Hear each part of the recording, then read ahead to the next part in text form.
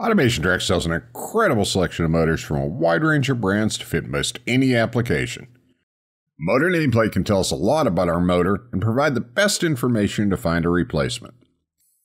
Most motors sold in North America are built and labeled according to NEMA standards. NEMA does indicate some of the data that is shown in the nameplate, but there are a lot of ways it can be displayed, and each motor manufacturer seems to have their own format. We'll find the motor manufacturer, part number, serial number, etc.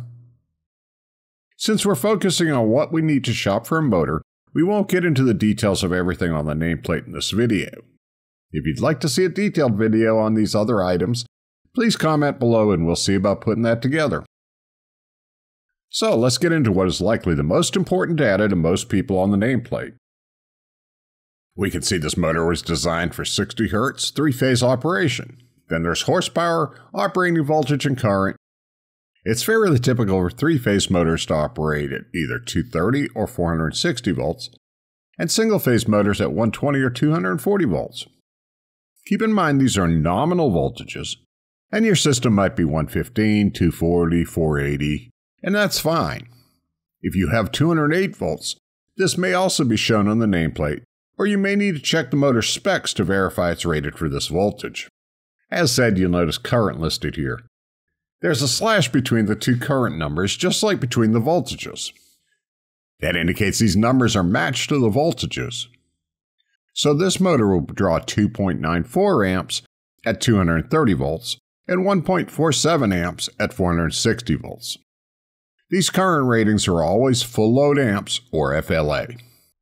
This particular motor shows 50 Hz alternate data. Most 3-phase motors will work fine on 50 Hz or 60 Hz. The nameplate may indicate this and show the available voltages, the full load amps, and the speed for 50 Hz. Be aware that some motors may have lower horsepower ratings when used with 50 Hz. It is less common that a single-phase motor can operate at 50 Hz, so be sure to check the nameplate or the specs. Speed is always shown as RPM. At 60 Hz, a 2-pole motor would have a synchronous speed of 3600 RPM, a 4-pole would be 1800 RPM, and a 6-pole motor would have 1200 RPM. You'll notice on this nameplate the speed does not match any of these. This is because motors must have slip to create torque. So this motor, indicating 1765 RPM, tells us we were looking at slip speed, which is listed at full load. A typical 4-pole motor with 1800 RPM synchronous speed will generally have a full load or slip speed in the range of 1725 to 1785. Then we have frame.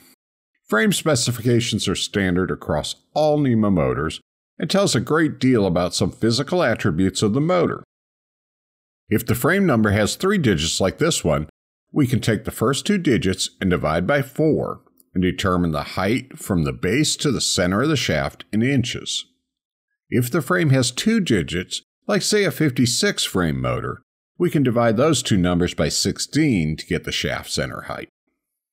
So if you see a 182 and a 184 motor, you know the shaft center height is the same on these since we only consider the first 2 digits. These frame numbers also specify the mounting dimensions and the shaft size. But there's no neat trick to determine those. You have to look those up in the specs or a reference chart. But what that means is you know that the same frame motor from any number of manufacturers will have the same mounting dimensions and shaft diameter. After the 2 or 3 digits, there may be letters. The most common is C, which indicates a C face, and is often used for gearbox or other load mounting. If you happen to see a U, this is a pre-1964 dimension, which will likely be on a quite old motor, and you'll have to compare mounting dimensions to a modern motor to verify you can make it work. J is only used on 56 frame motors and indicates a special threaded shaft designed for a jet pump and a C-face. Watch out for Y or Z designations, since Y indicates a special or custom mounting, and Z designates special or custom shaft. You may be able to use a standard motor in place of a Y motor by creating a mounting option that can work for you. but a special shaft is often very difficult to match to a standard motor. So for Y and Z frames, you may need to stick with the OEM. So if you're shopping for a replacement motor, match the voltage, speed, horsepower, and frame, and you should be good to go. Motors are typically in stock here at Automation Direct or the vendor for 2-day delivery. Automation Direct is providing the products and support you need to make us your common sense way to buy industrial controls and motors. To see all motors, click here. If you need more help finding a motor, see our award-winning tech support options here. And click here to subscribe to our YouTube channel for upcoming products and solutions.